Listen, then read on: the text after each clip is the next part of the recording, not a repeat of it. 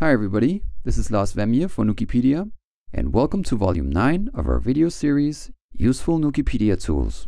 Today's video is about the FXT Disable Nodes version 2.0 from Tor Andreassen. This is the link where you can find the FXT Disable Nodes on Nukepedia.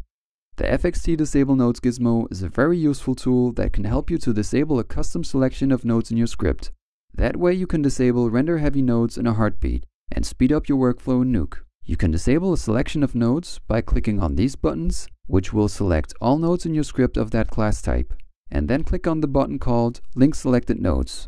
To disable the linked nodes, just select the Disable Nodes gizmo and press the letter D on your keyboard, or disable the nodes by clicking on this button that says Enable Disable Nodes. You can also disable a custom selection of nodes in your script by first selecting a few nodes, clicking on Link Selected Nodes, and then pressing the letter D on your keyboard again, or by clicking on this button. And finally, you can select any node in your Nuke script and link all nodes of that class by clicking on this button right here that says Link All Nodes of the selected class, followed again by pressing D on your keyboard, or by clicking on the button that says Enable Disable Nodes. If you wish to link more nodes, just keep on linking the nodes to the Disable Nodes gizmo by using any of the methods I've just demonstrated.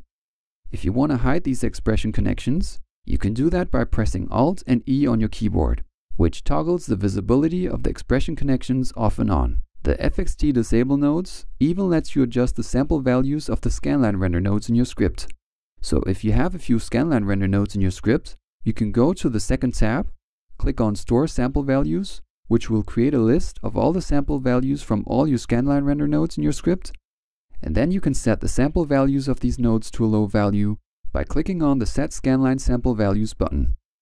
Or you can set it back to your original values by selecting Custom Samples in the drop-down menu and then clicking on Set Scanline Sample Values again. If you click on this Reset button, the values will go back to your stored values, so you will never lose your original sample values. If you wish to delete the FXT Disable Nodes gizmo, make sure you remember to unlink all nodes first by clicking on Unlink All Nodes.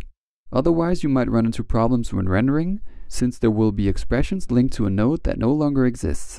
So play it safe and unlink your nodes before removing the FXT Disable Nodes gizmo. If you want to check out some more of Tor's tools on Nukepedia, like the FXT Relinker or the FXT Reveal in Folder, you can find them by searching for FXT in Nukepedia search field. So thanks to Tor Andreassen for sharing his tools with the Nukepedia community.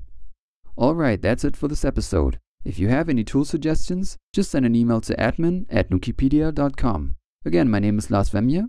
Thanks for watching, and goodbye everybody.